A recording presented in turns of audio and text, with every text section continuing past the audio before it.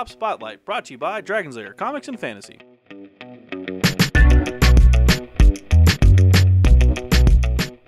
Hey everyone, I'm AdamHarry from Bell of Lost Souls with Evan from Dragon's Lair Comics and Fantasy. And we're back with another Tabletop Spotlight. Evan, Yep. This is all in German. I can't read this.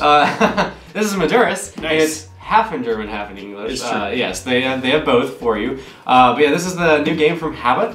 Okay. And Haba's an interesting company because they're well known for making kids games, but Okay. recently they decided to get into the family game business. All right. So this is one of the new family games that they've made. It's a beautiful game. It's a resource management game. Okay. Can't wait to show it off. Yeah, it looks pretty interesting. It has English rules Yes, in there too. it's so. German first because it's from Germany, Yeah, but yeah. then it also has English. They have some pretty cool games over there. So a lot of the European games that have come Oh over. yeah. So I'm Germans are really good at banking board games. Yeah, let's take a look inside. Meduris. Meduris time. Yes. Look Gottred. I'm sorry, that's my German. I don't know. Da. That's Russian.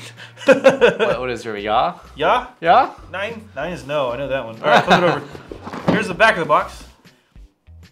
Oh, that's nice. Okay, so one of the things I like. Oh, that is how cool. it does this thing. It has like a graph. It just shows you how much like luck, simplicity, strategy, attention is required, and replayability of the game. So it's like a stat grid, and you can tell this game has a lot of replayability. Yes. Requires a lot of attention, and requires a lot of strategy. Yes. Which is cool. It's pretty light. Simple. It's not going to be the most simple game. Light on the luck and the simplicity. But the reason that they probably put simplicity as down low is because they're used to making like kids games and stuff like that. So this is kind of more complex than the most games. Okay. It's not that complex of a game once you get into it, once you understand it. But like I like how it says here too. It's like 10 to 99. So if you're over 99, 100 years old, you're done. You're done. But 2 to 4 players as well. Mm-hmm. Also, it does come in English, even though the box. Is it shows German here. It's gonna be German first. It's kind of like what's that game? Well, I'm not gonna remember.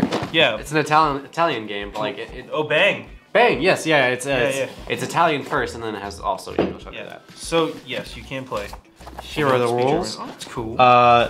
Here's something cool. So on the rule sheet, it's not just in English or German. Oh wait, no, it is. Okay. Wow, check this out. It's got like this little thing. It's like all of the pieces. Sorry, just want to show that off. That's cool. But here's just like a breakdown of the rules and shows you what colored pages are what. Okay. So that's nice.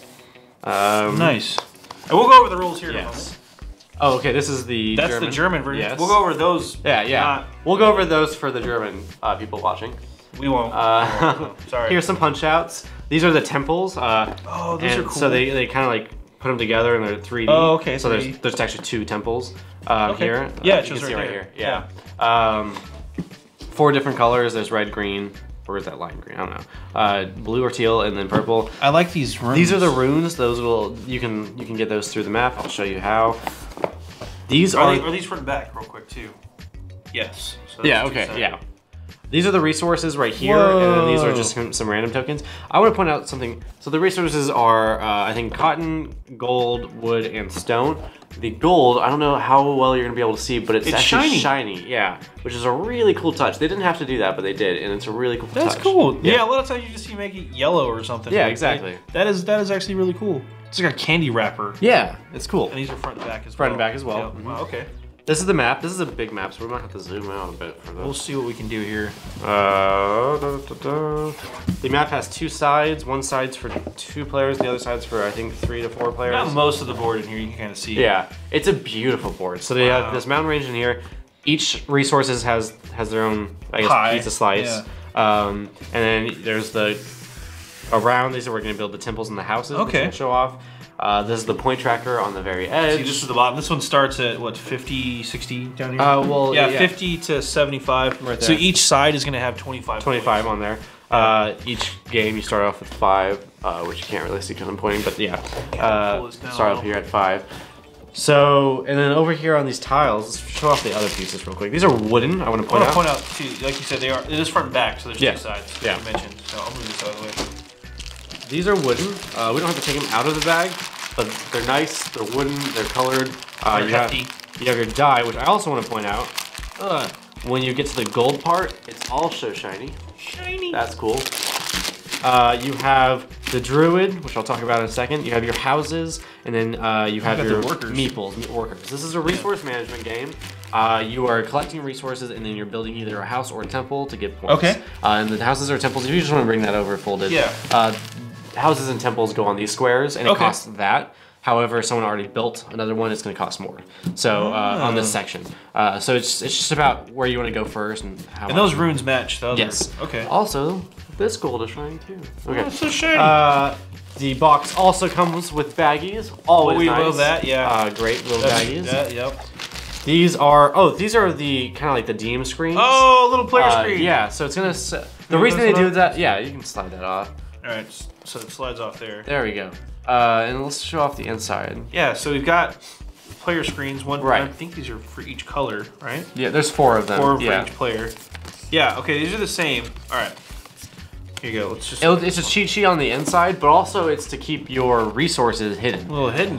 So people don't know how much stone or how much gold you have. It's all hidden. So it's not an open knowledge game. No, it's not. How it also works is when you're going to get resources, you're going to put your meeple in the resource area. Okay. If you are the first person, you get that, and then you roll a die. If you can, then they stack on top of each other. Not yours, but everyone's. So if you also want, if your opponent wants to go there, you stack yours on top. Whoever's on the top gets the most, and then even going down gets the least. So whoever's on top gets the most resources. When you roll the die, you're going to do that effect. Everyone, if you roll like the gold, everyone in the gold area gets their gold. If you roll +1 for everything, everyone gets 1 point. If you roll -1, everyone loses a point. Okay, but it just kind of explains again how the scoring works. Exactly. It's a cheat sheet for you. Final scoring, and again, they have really cool art on the front, it's cool. So I like that. He's giving him the cotton. Yeah, it's important. All right. The game length, so there's the druid. He starts in one of the corners of the map. If you want to slide that over. And he's going to actually, he starts, where is it? There's 0 right here. He starts here. Once someone builds something, whether a temple or a house, he moves down 1 until he gets here, and then he's going to go around. He's going to go around twice. The game length is twice around. Okay. Once he passes this river, everyone who has runes gets points. So that's what the runes are for. So he's gonna pass that river twice. Okay.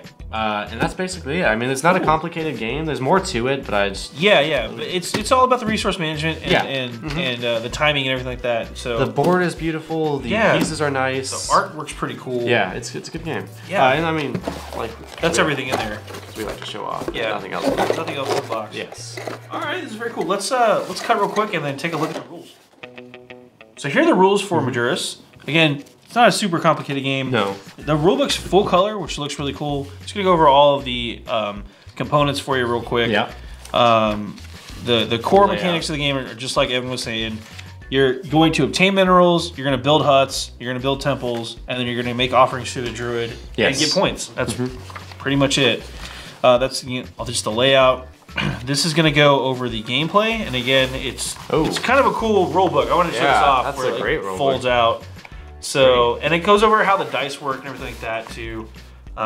This is small yield, this is the big yield. So basically, as the game advances in time, the way the druid moves around, you eventually go from the small yield to the big yield. So, interesting, okay. That's all that stuff. And then it just is gonna go over more of the explanation we saw in the little cheat sheets. It's just gonna go deep dive into all of those special rules and things like that. So there's no confusion there. Here's the finale, how that all works. How do you actually receive runes and how to score those points? Everything's explained. Here you go. And then a really quick rules brief. And again, it's only 15 pages of rules, but it's really not that complicated. And a lot of these are in the player screens as well, so that's nice too. Yeah. And it talks about how to score the temples and the runes and stuff like that. So yeah, it's pretty straightforward. Again, I like these little resource management games, and this one looks really cool. I like the theme of it. I appreciate the look of it too. So, yeah, cool stuff. Very cool stuff. Yeah. That's all for this. Let's hop out for a really quick recap. Well, that was Meduris from Haba Games. Pretty cool looking stuff, man. I really like the board. Looked awesome. Yeah, and the pieces are beautiful. The gold little chips with the shininess. Yeah. Really well made pieces. I also really like the fact that each player has their own little, DM screen. Yeah, it's great. It's fun.